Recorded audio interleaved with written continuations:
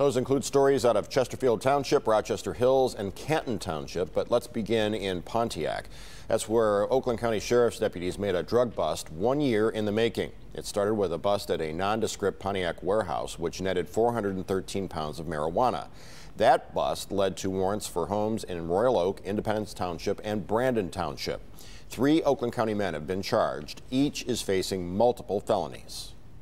There was a complete investigation to determine if other people were involved, if there was any interstate activity, other kinds of potential implications that may or may not have been going on.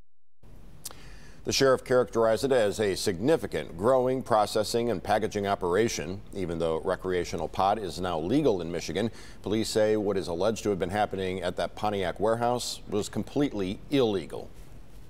A former Northville firefighter is now behind bars on accusations that he used a helicopter and a firearm to stalk a woman in Canton. Patrick Nolan is charged with aggravated stalking. According to police, Nolan has a long list of violations against the victim, including a personal protection order violation. State officials want the pension of a Rochester Hills man convicted of shooting a teen who was on his porch asking for directions. Jeffrey Ziegler was caught on video camera shooting at Brennan Walker last April, his own home security. He's going to serve at least the next 4 years behind bars. The state is seeking part, if not all, of his $4,000 a month pension to help pay for his stay. This under a state act stating the Attorney General can seek reimbursement when they believe there is good cause. This is something most Michiganders were probably unaware of and don't like. I think it's wrong. That's why I pay taxes.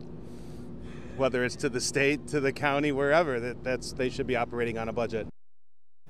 A judge is expected to soon rule on the state's request. If approved, Ziegler's wife would be left with about $308 a month.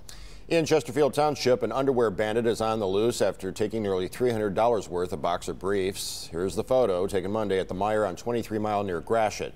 Police say he stuffed dozens of pairs of Adidas boxers into a $50 backpack and then left the store without paying for a single thing. It's a pretty clear picture, I'm sure, though. Very clear. I'm quite certain that he's being